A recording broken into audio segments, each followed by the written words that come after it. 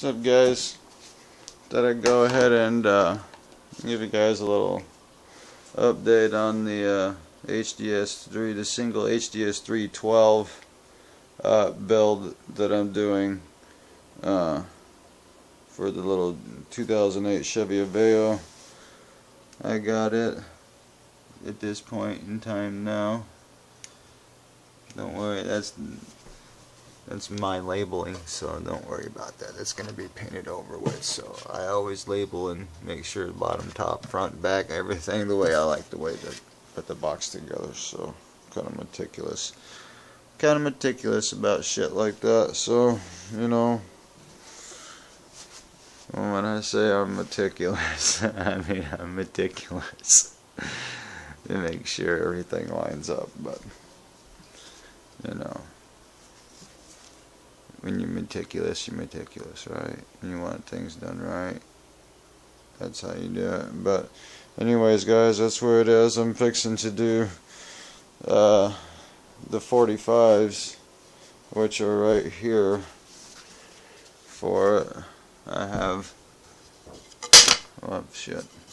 Anyways, I cut the 45s. I gotta sand them, sand the roughness out so they'll fit flushly into their slots.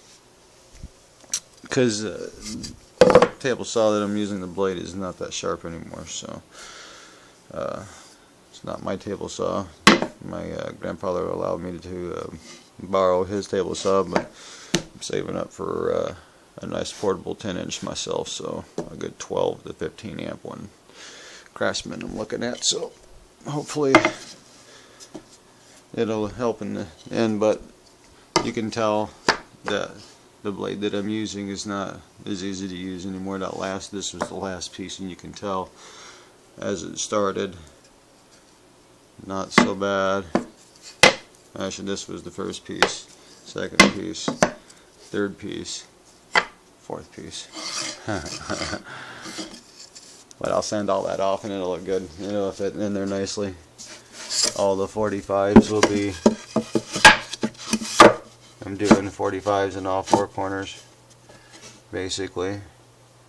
These are the 4-inch, so that it brings it down to 2.75 cubic foot. And then of course the arrow port here will be coming in.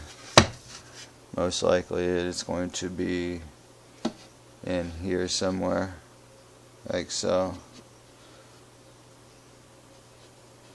Probably middle.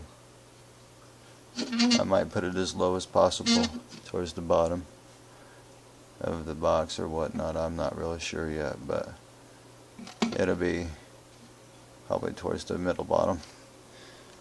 But this is the flange for the arrow port. So basically, and if you look really good, you can find templates that fit perfect. Basically, old containers and stuff that you don't think you'll ever use again, and you think you're going to throw them out, save them for templates. That's what I did. So anyways, guys, a little bit of a showing of the me building where I'm at right now. I got this much done. I was sick, so now I got to catch up.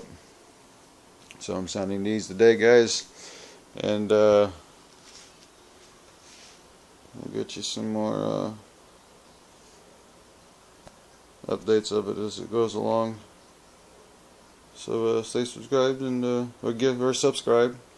Hit that like button, guys, and keep watching. There'll be more, guys. Till later. Peace out.